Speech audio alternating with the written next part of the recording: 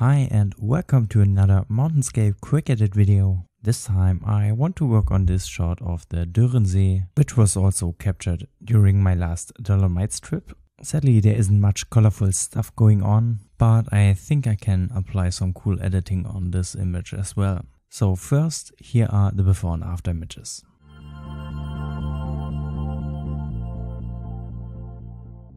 As you can see, this time I'm using Lightroom again, so let's activate the lens correction settings first. Then I also want to change the profile to Adobe Landscape, at least for now, since this will boost the darker areas and give me some saturation here. I'm not touching the white balance because I think the colors look good right now, but I want to decrease the exposure right away, just to make it look more dramatic. And to balance the exposure even further, I'm dropping the highlights and I'm also increasing the shadows.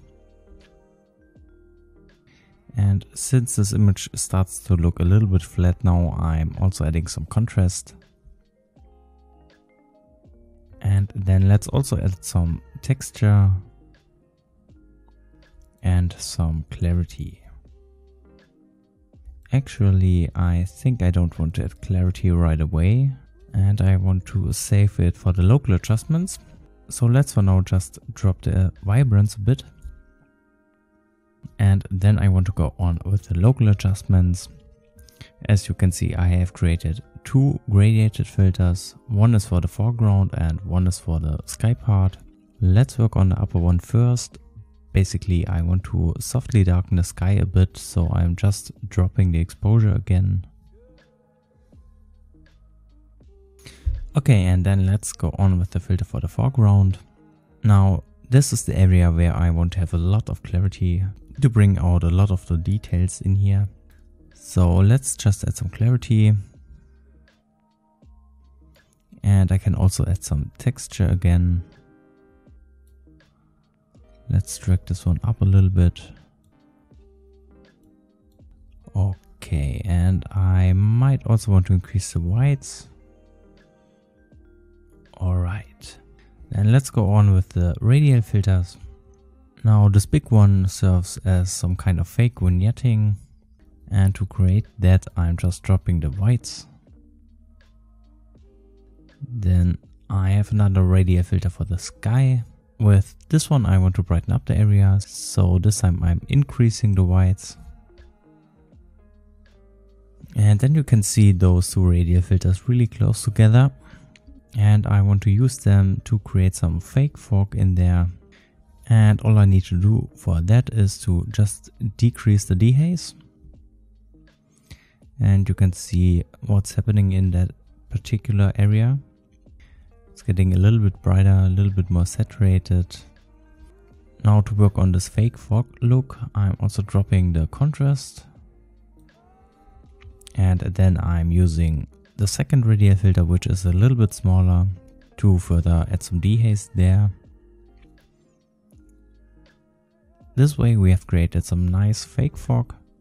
Then let's do some more color grading. First I want to gently reduce the blue color saturation, since for me it's too much in this image.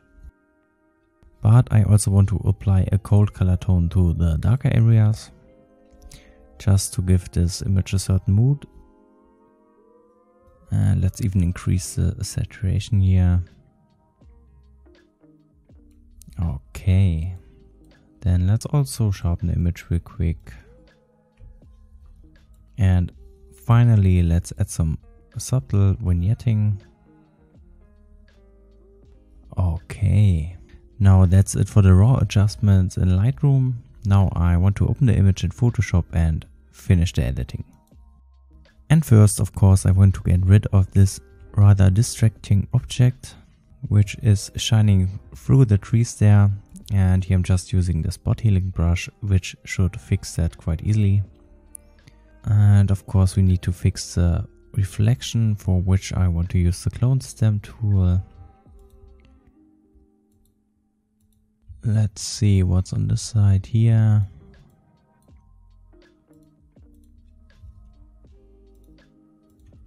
Okay, good. Then next, let me apply some local glow by creating a new layer and switching the blending mode to hard light. Then I'm grabbing the brush tool, set the opacity of the brush to around 10%. And then I'm grabbing a bright color with a slight blue color cast. Okay. And then I'm painting in a few glowy spots. Okay, I think this extra added glow doesn't work for this image, so I'm just erasing this layer for now. But I want to go on with some Nik Collection effects. And first off, to bring back some contrast into this image, I'm going to use the Pro Contrast filter. And here just add some dynamic contrast. Okay. And then let's check the Nik Collection one more time. And this time I'm using the classical soft focus, just to give the image some kind of soft look. And here I'm going with the first diffusion method. Okay. Usually I would mask out certain parts of that glow effect, but for this image I quite like the look of it.